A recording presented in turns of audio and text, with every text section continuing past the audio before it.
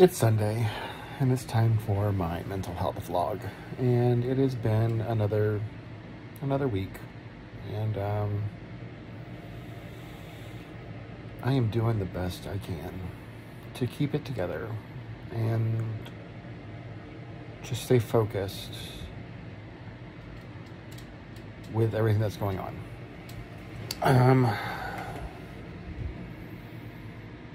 My boyfriend had his emergency surgery on Monday, and he's up and walking, and he is using a cane right now, and he is starting to get feeling back and mobility back in his leg. So very excited, very optimistic about that. And bless his heart, he has just been trying to help me with the house and stuff as much as he possibly can. He's in a back brace, he's in a cane, and he's still helping me with the house and Katie, which makes it frustrating when there's other people that should be helping and that are not there, with a laundry list of excuses. I'm trying really hard not to hold on to anger about the house and Katie and the condition it was left in and the work that I'm now having to do to get it ready to sell. And the reason I'm trying really hard not to hold on to anger is I keep remembering a phrase that I heard, and it stuck with me. So hopefully it'll help you as well. Holding on to anger is like drinking poison and waiting for the other person to die. Because that's all it really does, is holding on to that anger is it's tearing you up inside. It'll tear you up inside to hold on to it, hold a grudge, hold anger. And I don't have the energy for that. So I don't have energy for a lot of things right now. I'm feeling very, very drained. I had to shut down my Etsy shop just because I needed to focus on so many other things in the upcoming month, and I just didn't want to deal with any orders coming in. The money would have been nice, but I just one more thing I needed to not deal with. A lot going on, a lot happening, a lot moving. Next weekend, we've got 3 moves. Moving my boyfriend from his house, moving my boyfriend from the storage unit, and then we are moving some items from the Katie house that we want to take with us. So we rented a U-Haul to pick up some stuff from there. Worked on the house today, just like we have been every weekend and every free moment. There's still the water's still not on in the house, which makes it difficult and challenging. And that was something I was told would be taken care of multiple times, and it hasn't been yet. I know he's busy, but the house has to get taken care of, and it's frustrating. But my boyfriend's parents actually came to the house today, and my boyfriend's mom helped me go through stuff and set up some stuff for the garage sale we're going to have in a couple of weeks, and my boyfriend's dad helped patch up some holes in the garage that were in the drywall, and there's a piece of flooring that needs to be replaced, and he's going to help with that. We had the wrong piece, so we couldn't do it today. We had to go exchange the piece. But he's helping with that, and he's going to help stain some spots on the hardwood floor where like the rolling chairs have faded it down. And then we've got some stair rails that the poles and the rails, I don't know what they're called, but those had some dog damage that needed to be replaced. So he's going to help us with that too. And I told them I can't, I'm so grateful that they think enough of me to come and do stuff at the house that they actually have no involvement or interest in, but they're there helping me, and that's huge for me. That really is, because they said that if your family was here, they'd be helping you. And I said yes, and they said, well, we're not any different. So that was huge. I said if my family was here, they'd probably be trying to kill someone, having them help was great. I had a little bit of a breakdown at the house today, just where I'm tired of being there. I'm so ready to move on, and just having to spend every weekend in this house purging and moving and packing and going through stuff and packing stuff that's not even mine. It's been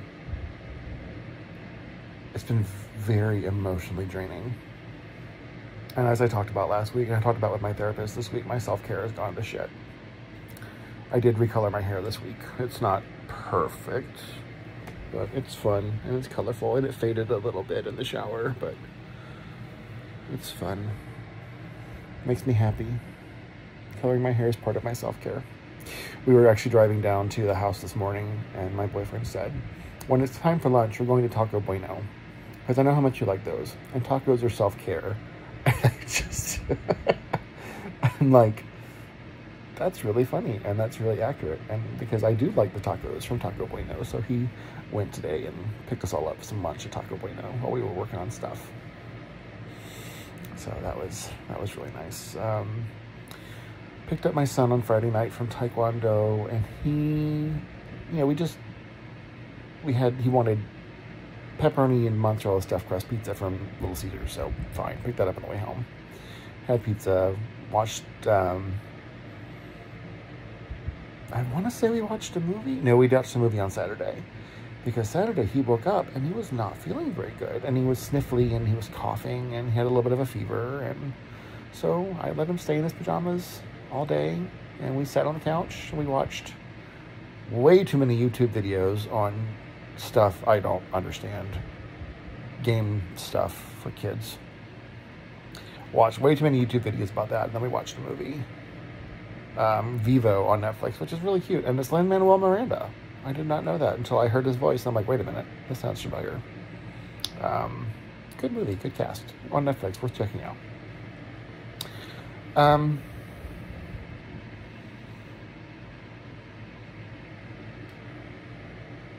I'm just kind of at my limit right now. I want to be done with the house.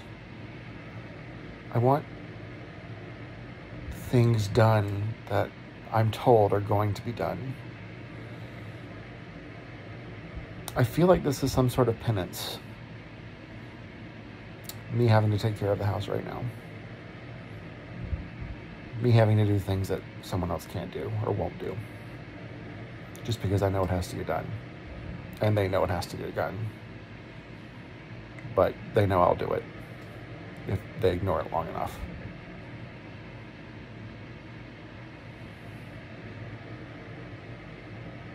Very familiar pattern. If I ignore it, someone else will do it.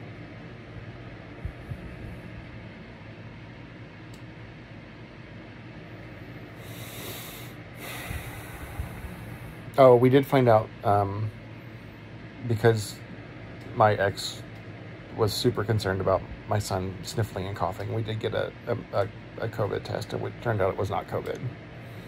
So another thing I'm stressed out about is the fact that his school, which is, it's a charter school, so it's smaller than a lot of public schools. But they've already had 4 students and 1 teacher test positive for COVID. And, my son is too young to be vaccinated, so it scares the crap out of me. It really does.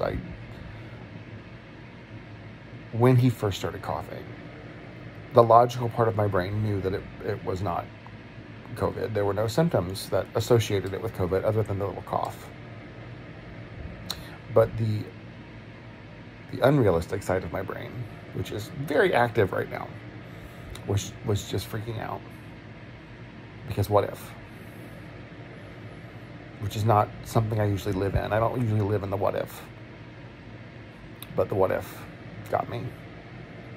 And I did not handle that well. Because the thought of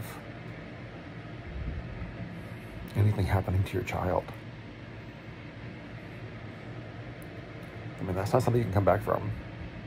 And you can, but I'm not sure it's something I can come back from. I don't know. but not COVID. So today, we're okay. I'm tired. I'm stressed.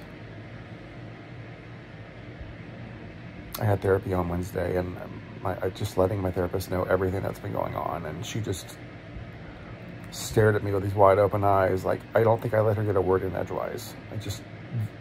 It was just information diarrhea out of the mouth. It was just, everything came out, everything exploded.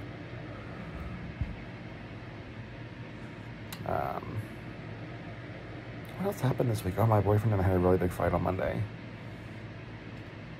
over something stupid. He wasn't taking care of himself or doing something he was supposed to be doing, and he was getting upset over something that we didn't have enough information on to be upset about. And I was mad because that was the day he had surgery, and I'm like, you need to just fucking relax. But it was an argument, and we took a few minutes to be apart, and then we talked about it, and it was a good heart-to-heart talk. I feel like this is his first time moving in with a boyfriend, and everything that's been going on, I just feel like I've sucked all the joy out of this for him, and he's told me that I haven't. But we have talked about it, that we're not feeling as joyous as we expected to be with this big step in our relationship. So we've decided to just try and find joy in the little moments that we can. So Wednesday, we're actually going to walk into the place for the first time together with our keys. So just a little thing that we have. And I'm pretty excited about that. Although I did buy him something that was to commemorate the moment. And it came yesterday in the mail. I'm like, oh, thank God it came in time. It's wrong. I'm not happy. But what can I do? I let the shop owner know that it's wrong, and I just asked him how soon they could get it fixed.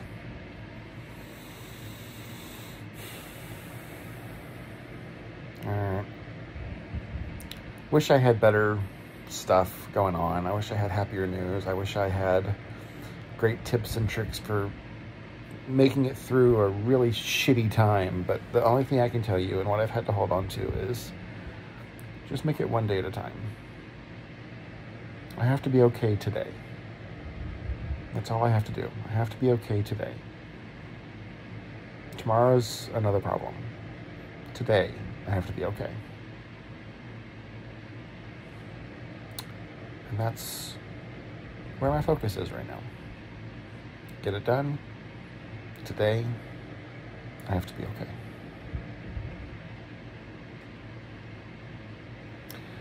Check on your friends. Tell them you love them. Or hi. Maybe you don't love them. I don't know. Check on them though. Make sure they're doing okay. Check on your loved ones and your family. Make sure they're doing okay. Check on yourself. Acknowledge that it's okay not to be okay. But it's not okay to stay not okay. So, do the work you need to do to get yourself moving further along. And sometimes you just have to shut things off and do what you need to do, and then deal with the emotions. Best advice I can give you, and that's not professional advice, that's just coming from my experience. Alright guys, only a couple more weeks of dealing with this house, so hopefully my vlogs get happier as the month goes on. We shall see. Alright guys, I will check in with y'all later. Bye.